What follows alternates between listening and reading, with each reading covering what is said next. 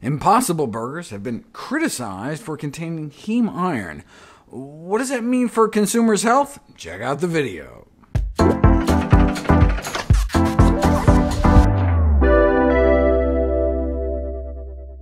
In an editorial in the Journal of the American Medical Association, the chair of nutrition at Harvard pointed out that many plant-based meat alternatives, such as Beyond Meat and the Impossible Burger, can be high in sodium, but an issue specific to the Impossible Burger was the heme they add, derived from soybean plants, to enhance the product's meaty flavor and appearance. Safety analyses have failed to find any toxicity risks specific to the soy heme they have yeast churn out. The FDA has agreed, both for use as a flavor and color enhancer, safe. In other words, just as safe as the heme found in blood, muscle, and meat. But how much is that really saying? The concern raised in the op-ed, for example, was that higher intake of heme has been associated with elevated risk of developing type 2 diabetes, but not just diabetes, killer number 7 in the United States. Higher dietary intake of heme iron is associated with an increased risk of cardiovascular disease as well, killers number 1, 4, and 13, heart disease, stroke, and high blood pressure. But since heme is found mostly in meat, heme intake may just be a marker for meat intake. It's like diabetes. 3 meta-analyses published today, and they all reported the same link. But there's lots of reasons why meat may increase diabetes risk, like advanced glycation end products, produced when animal products are baked, broiled, grilled, fried, or barbecued. So how do we know that the heme isn't just some innocent bystander?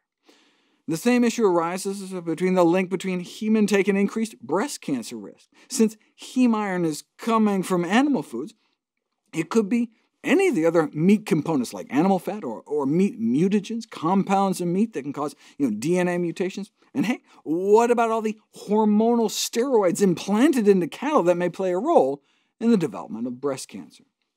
A study in Japan found that beef imported from the United States contained up to 600 times the level of estrogens like estradiol.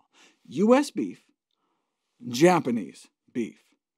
And higher consumption of estrogen-rich beef due to hormone implantation may facilitate estrogen accumulation in the human body and thus affecting women's risk for breast cancer. So yeah, heme iron intake was associated with breast cancer risk, but maybe that's just because the heme and the hormones are traveling together in the same package, meat. This is about as good as any observational study can do. The NIH AARP study is the largest prospective study on diet and health ever, following more than 500,000 men and women for over a decade now. With such a huge data set, they could take advantage of the fact that different meats have different amounts of heme, so they could try to tease out the heme components by, in effect, comparing people eating different amounts of heme but the same amount of meat to see if heme is independently associated with disease. And indeed, that's what they showed. An independent association not only from nitrites and processed meat, but heme and mortality from almost all causes. Death from diabetes, heart disease, stroke, respiratory disease, kidney disease, liver disease, cancer, and all causes put together. They calculated that about 1/5 of the association between eating burgers and the shortening of your lifespan could be statistically accounted for by just the heme itself. But that's assuming cause and effect. Right? Even an independent association is still an association. You can't prove cause and effect until you put it to the test in interventional studies. Normally, we don't necessarily care about the mechanism. When the World Health Organization designated bacon, ham, hot dogs, luncheon meat, sausage to be Group 1 carcinogens, meaning we know these products cause cancer in human beings, who cares if it's the heme iron or the heterocyclic aromatic amines or the polycyclic aromatic hydrocarbons or the N-nitrosamines? They're all wrapped up in the same place, processed meat, which we know causes cancer, so we should just try to stay away from it, regardless of the mechanism. But with the advent of the Impossible Burger, we really do have to know, because for the first time we have lots of heme without any actual meat. So we need to know if the heme itself is harmful. For that, we'll have to turn to interventional studies, which we'll cover next. In muscle meat, there's a heme protein that contributes to the meaty taste of meat. Well, there's a heme protein in the roots of soybean plants, too, that can be churned out to provide a similar flavor and aroma in plant-based meat, which is used to make the impossible burger possible. The question is, are there any downsides? When the European Food Safety Authority was considering the safety of adding heme iron to foods, their main concern was the potential increased risk of colon cancer. We know meat causes cancer. Processed meat, bacon, ham, hot dogs, lunch meat, sausage, is considered a Group 1 carcinogen, meaning we know it causes cancer in people, with the same level of certainty that something like smoking causes cancer, whereas something like a burger just probably causes cancer in people, kind of like DDT. But what's the role of heme iron?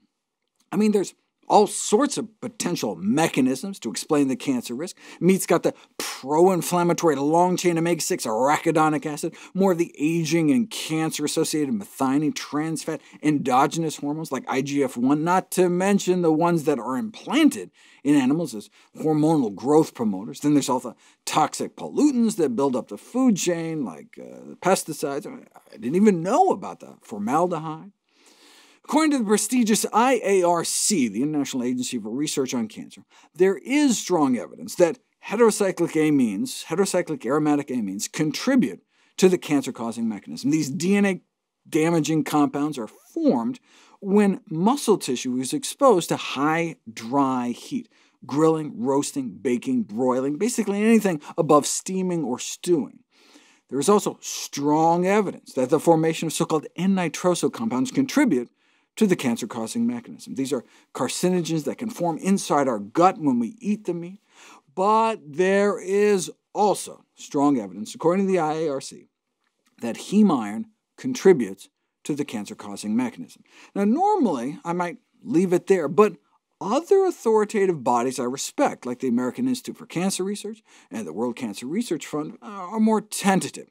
While they agree there is some evidence that the consumption of foods containing heme iron might increase the risk of colorectal cancer, they consider the evidence suggesting such a connection to be limited. Much of the available evidence is based on lab animal data, such as this, in which dietary heme was found to disrupt the gut flora, aggravate inflammation, and potentiate the development of intestinal tumors in mice. But it's critical to note that in all the laboratory animal models that have been used, the rodents ingested meat or heme equivalent to people eating up to 40,000 pounds of meat a day. Even the smallest dose would be like a dozen Impossible Burgers a day. It's easy to see how casual readers could get confused, though. In this study, ascribing a central role for heme iron in the colon cancer development associated with meat, the authors claimed they were aimed at determining at nutritional doses, which was the main factor involved in cancer promotion. So doses of heme were chosen to mimic red meat consumption and, boom, significant increase in tumor load. The researchers conclude that their findings strongly suggest that at concentrations that are in line with human meat consumption, heme iron is associated with the promotion of colon cancer development. But if you look at the actual diet they were given and do the math, that's 500 times the level of heme found in people's diet, in excess of like 70 pounds of meat a day. Of course, even if they really did use the right doses, they're still going to end up with data on the wrong species, which brings us to clinical studies, which we'll explore next.